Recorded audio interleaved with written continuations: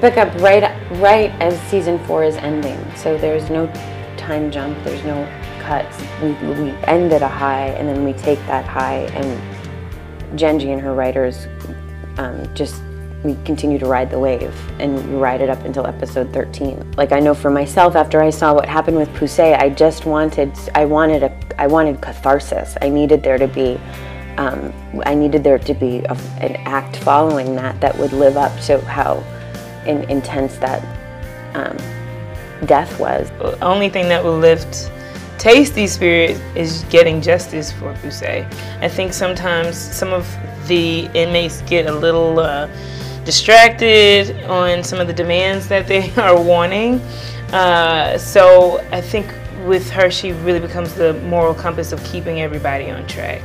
Nikki may not appear for like 60 pages or something in the world of our scripts, and yet, you know, you'll sort of see her only 2 minutes following the last time you saw her. We really have to double down on a homework level to kind of stay really tight so that it feels that 6 months work occurs over 3 days.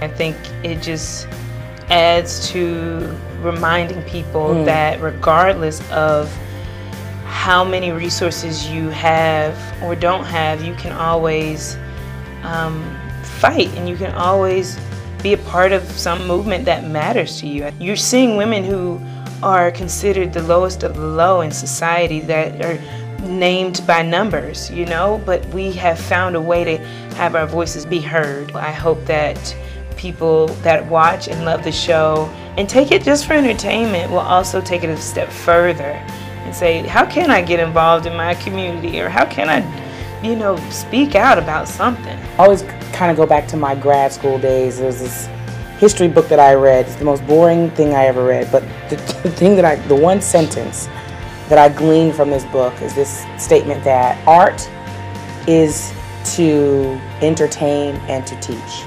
And so I think not only do we want this show to entertain you, but to teach you something, to, as you said, to the point of activation.